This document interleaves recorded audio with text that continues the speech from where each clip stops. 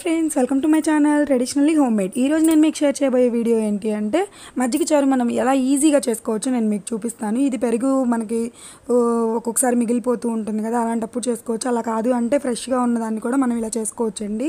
ఇది ఎలా చేసుకోవాలో నేను మీకు చూపిస్తాను. మీరు ఇప్పటివరకు నా వీడియోస్ చూడలేదు, ఇదే ఫస్ట్ టైం చూసినట్టయితే ప్లీజ్ ఫ్రెండ్స్ లైక్ చేయండి, షేర్ చేయండి, అలాగే సబ్స్క్రైబ్ కూడా చేయండి. మరి వీడియోలోకి వెళ్ళిపోదామా? దీనికి ఏమేమి అవసరం అవుతాయో నేను మీకు చూపిస్తాను, ఓకేనా? ముందుగా మనం పెరుగుని ఇలా చక్కగా కలుపుకొని రెడీగా పెట్టుకోవాలి. నెక్స్ట్ కొంచెం పొడుం అంటే శనగపప్పు పొడుం అంటారు దాన్ని, అలాగే కొంచెం పసుపు, కొన్ని ఉల్లిపాయ ముక్కలు, అలాగే కొన్ని పచ్చిమిర్చి తీసుకోవాలి. మీకు కారం ఎంత కావాలంటే అంత యాడ్ చేసుకోండి, పచ్చిమిర్చి కారం అనేది.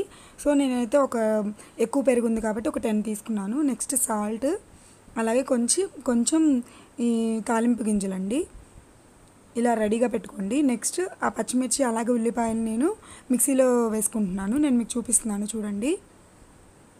ఆ మిక్సీ వేసాక ఎలా ఉండిద్దో నేను మీకు చూపిస్తున్నాను. నెక్స్ట్ తాలింపు పెట్టి రెడీగా పెట్టుకుంటున్నానండి. దానిలో కలపడానికి కొంచెం ఆయిల్ తీసుకుంటున్నానండి తాలింపు వేసుకోవడం కోసం. నెక్స్ట్ నేను బాండి పెట్టేసి తాలింపు వేసుకుంటాను. మజ్జిగ చారులో తాలింపు వేసుకున్నాను. నెక్స్ట్ ఆ పెరుగులో మనం పచ్చిమిర్చి కారంని కలిపేసామండి. చూడండి, కలిపేసాను. నేను మీకు చూపిస్తున్నాను. జస్ట్ అందులో వేసుకొని కలుపుకోవడమేనండి. చాలా తొందరగా అయిపోతుందండి ఇది. కలుపుకొని కొంచెం సాల్ట్ యాడ్ చేసుకుంటున్నాను. మీరు కారం ఎంత తింటారో అంటే అంత యాడ్ చేసుకోండి.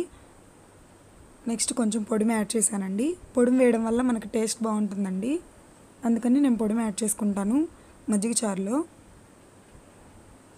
అలాగే కొంచెం పసుపు కూడా యాడ్ చేస్తానండి, చాలా కలర్ఫుల్గా ఉంటుంది పసుపు యాడ్ చేసినట్టయితే. చూడండి, నేను మీకు చూపిస్తున్నాను క్లియర్గా. కొంచెం పసుపు యాడ్ చేశానండి. యాడ్ చేసుకొని ఆ తాలింపు గింజలు ఏదైతే ఉన్నాయో, తాలింపు వేసిన పోపు ఏదైతే పెట్టానో అది నేను దీనిలో కలిపేస్తానండి. వేస్తున్నాను చూడండి. అలా నేను పోపు ఇందులో వేసేసుకున్నాను. వేసుకున్న తర్వాత ఈరోజు నేను మీకు షేర్ చేయబోయే టిప్ ఏంటి అంటే, జనరల్గా చాలామందికి ఎక్కువగా నోటిపూత వస్తూ ఉంటుంది కదా, అది తగ్గిపోవాలి అంటే ఒక కప్పు పెరుగులో కొంచెం వామ్ యాడ్ చేసుకొని అది తినండి.